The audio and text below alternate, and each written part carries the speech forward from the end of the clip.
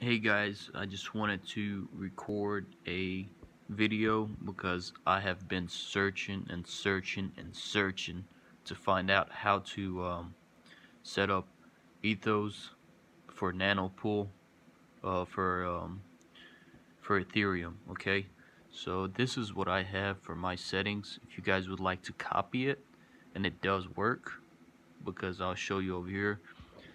So we have max GPU temperature at 70.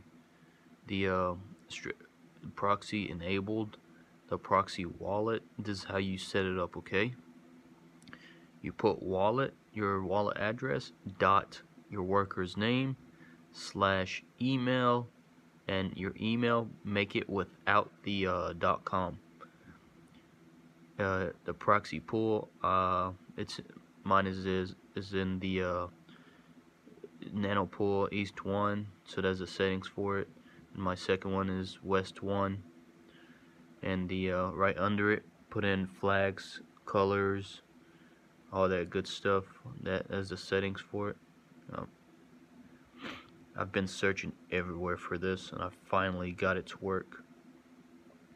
Global fan, I have mine up at 55. Global miner, Claymore, and that's all the settings you need to play with. Okay, and I'll show you how I know it works now is because it's actually showing up on Nanopool's hash rate.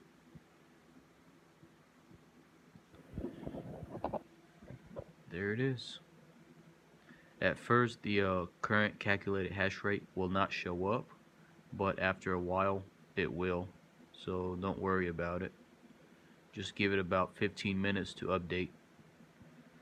I just got this done, just literally right now.